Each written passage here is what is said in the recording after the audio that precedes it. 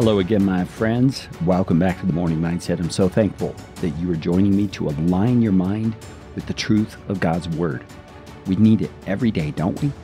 We wake up, we're in a kind of a funk, we're thinking only about ourselves, and getting our minds aligned with God's Word is one of the things that moves us in the right direction for the day. So I want to thank you and encourage you. You're doing a good thing here. Well, today we're going to be looking at Proverbs chapter 18 once again, verse number 3. And the title of this episode may seem pretty obvious to you, but I think from the passage you're going to see that it has a meaning beyond what you might think, and that is that wickedness is harmful. Now, before we dive into that, I want to invite you to reach out to me. I love hearing from listeners. I love interacting. You can reach me at Carey, C-A-R-E-Y, at careygreen.com. I would love to hear from you. All right, Proverbs chapter 18, verse 3 says this: "When wickedness comes, contempt comes also, and with dishonor comes disgrace." So let's read it again and listen very carefully to the words. When wickedness comes, contempt comes also, and with dishonor comes disgrace. Solomon is telling us in this passage that wickedness has evil effect and harmful effect in lots of areas you don't even recognize at times. He's saying when wickedness comes into a situation, contempt comes also. Now, what is contempt?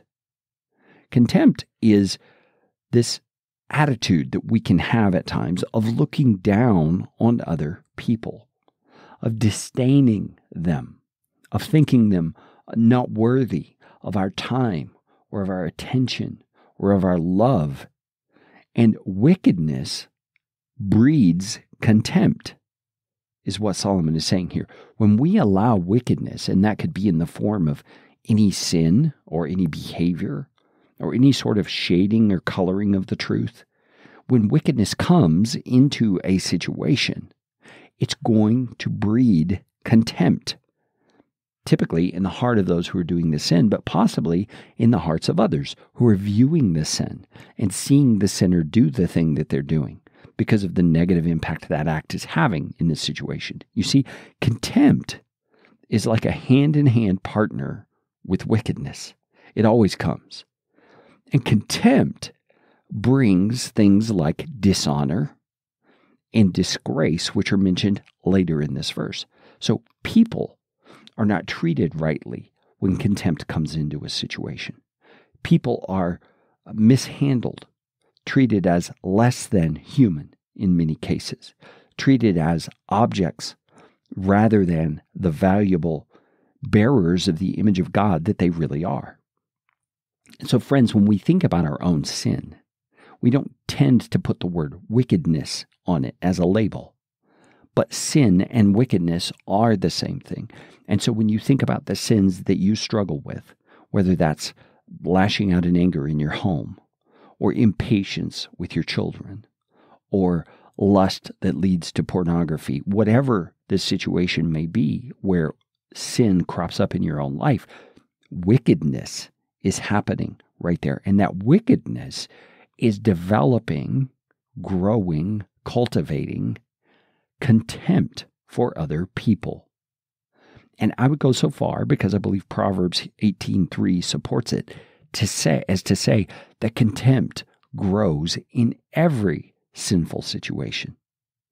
And friends, we as God's people have got to combat this. We've got to recognize that the dishonor and mistreatment of other people stems from the sin that's in the circumstance. And take a good look in the mirror. Take a good look in our own hearts and see our own sinfulness, though we may think it is a very private matter, actually is producing something in us, namely contempt, that will ripple effect out and harm others. It will. There's no way around it.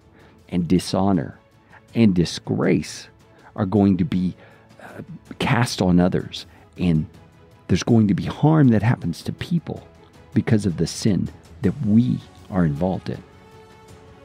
Lord Jesus, work in our hearts a deep and thorough repentance about the sin that exists in our lives. Lord, work in us the kind of repentance that changes behavior long term. Cause us to see that we are not called to wickedness. We are not people who live in wickedness as a general practice. Lord, transform us, make us new, enable us to remove contempt from our hearts so that we can love others as you call us to love them and as you love us. Thank you, Jesus. In your name we pray.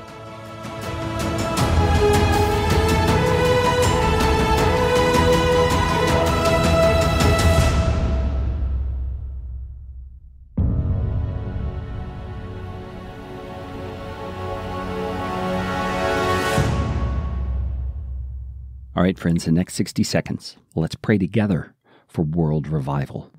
Lord Jesus, we are praying every day for world revival because we believe it is needed. We believe it is important.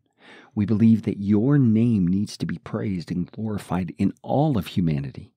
And so we're asking you, Lord, to root out wickedness in our hearts as your people and in the hearts of people all across the globe, Lord. Transform people across the world into radical, devoted, passionate followers of Jesus who desire righteousness and not wickedness, Lord. Give us eyes to see what is righteous and to implement righteousness in our behavior toward each other, in the good of our brother, in the neighbor next door, in the people across political divides, Lord. Enable love to overcome all the objections and all the animosity and hate, Lord. We ask you in Jesus' name to bring this about, world renewal in our time, Lord. Amen.